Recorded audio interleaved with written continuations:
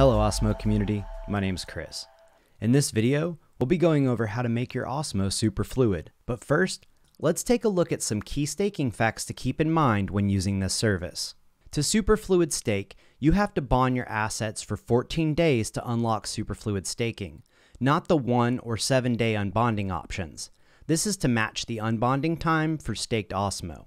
Once this is done, Superfluid option will unlock and you'll be able to select a validator to stake with, since you're actively securing the network by staking. When you provide liquidity as an LP, you only earn fees and liquidity mining incentives from swaps in the pool you're providing to. However, with Superfluid Staking, you also earn the yield from staking the OSMO token on top.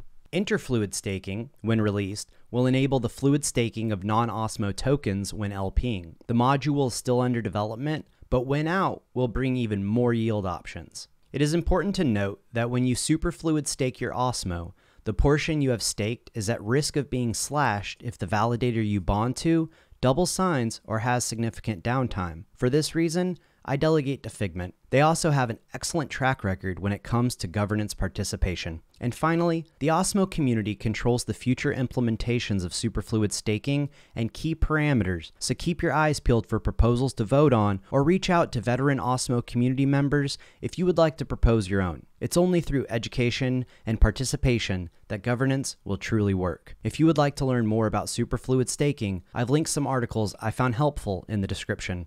How to go Superfluid. Now that we know the basics, let's dive into Osmosis.zone and see how it looks when implementing Superfluid Staking. We can start by navigating to app.osmosis.zone. Once we're here, it'll look similar to this. If you're logging in after St. Patrick's Day, you won't have this awesome graphic. So our first step is going to be to connect our wallet. We can do that by clicking here.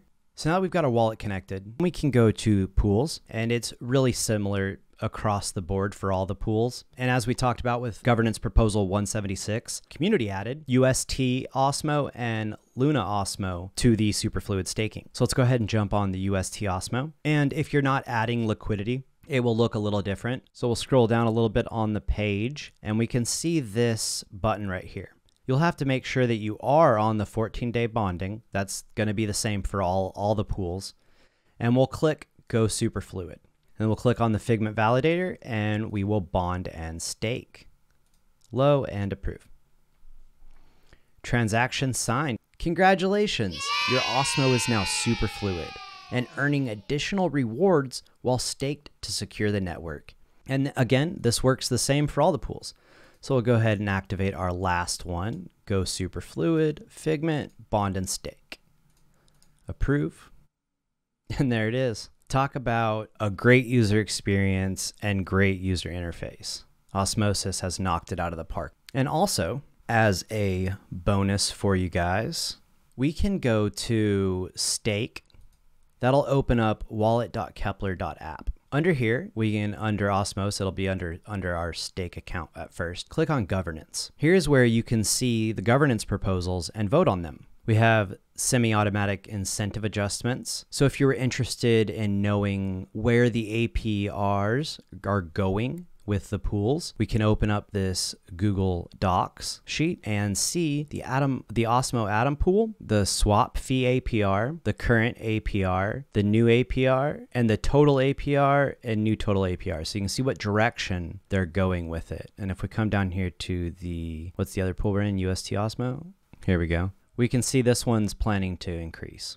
So you can get a good idea of which pools are doing and participate in the governance. And then if we come back out to the governance, we can scroll down here and you can see enable Superfluid Staking on Osmo UST. So these are from the community. So if you would like to see Superfluid Staking enacted on a pool that you're part of, you can do it through governance. How cool is that? If you have any questions, be sure to join Staking Hub, our one-stop shop for all things staking. I hope to see you there, and until next time, happy staking.